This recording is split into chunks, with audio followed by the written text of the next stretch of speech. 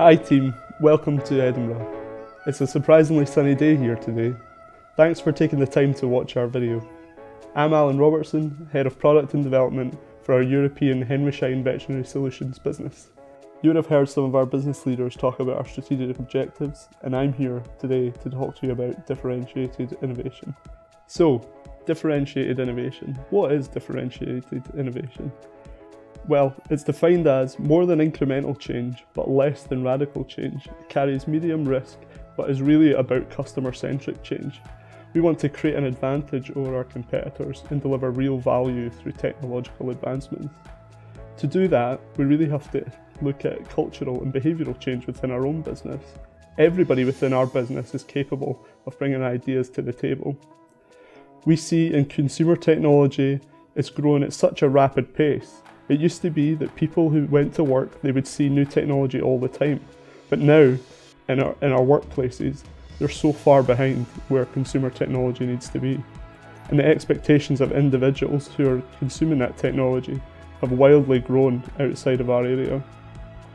And maybe we need to think about embracing consumer tech more. Inspiration will come from anywhere, inside or outside of our business.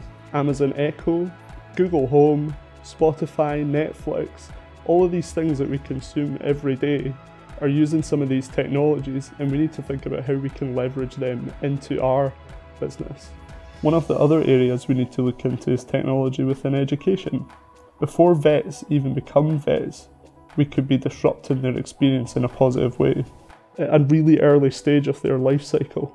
Things like augmented reality in surgery, haptic feedback so that when they're doing this surgery they could feel limbs and tissue.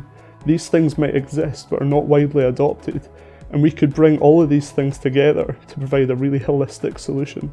Differentiated innovation is all about delivering real value to our customers through advancing technologies, ultimately setting ourselves apart from our competitors and making picking Schein Veterinary Solutions an easy choice for our clients. One of the projects that we're looking at in the UK is regards a client-facing kiosk that will sit in the reception of the practice. It's a self-service, facial recognition piece of hardware that will interact with the user.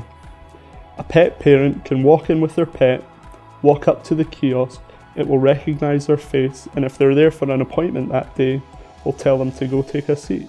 It will know who they are, know the pet, and be able to interact with them. That could be used for so many more things like getting people to check their personal data for data protection, review their reminders or repeat medications, and ultimately be developed to sell them products and services, potentially. It can all be using high street hardware that people can get to deliver that solution, so it's easily available.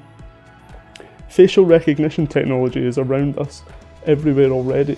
Companies like Apple are making facial recognition mainstream with things like Face ID for their phones or portrait mode for their cameras.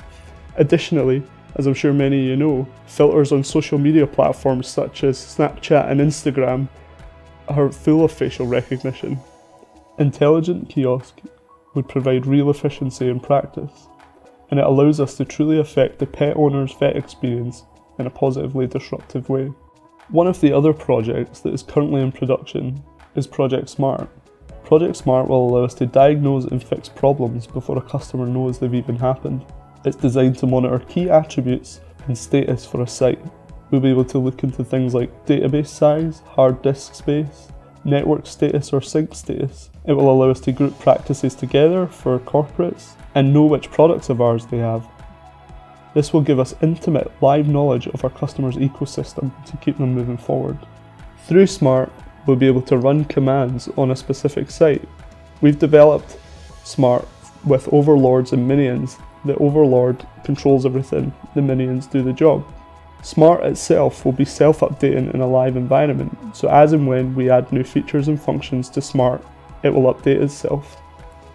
We can also add new commands in a live environment, so that when we want Smart to do new things, we can get it to do new things automatically.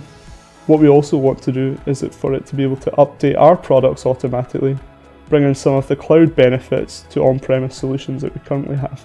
We'll be able to interrogate data, insert patches. All of this is achieved using Internet of Things and Microsoft Azure cloud services. By thinking of our sites as IoT devices, much like a smartphone. Through the delivery of Project Smart, it will allow us to raise our service level to set us apart from our competitors. Some customers may never have to call us for issues again.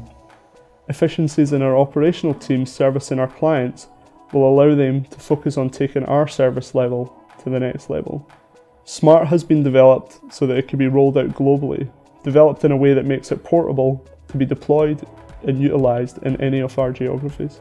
If you want to talk about anything that you've heard here today from any of our business leaders, please do get in touch. We'd be more than happy to talk you through any of this. Thanks again for listening. Take care.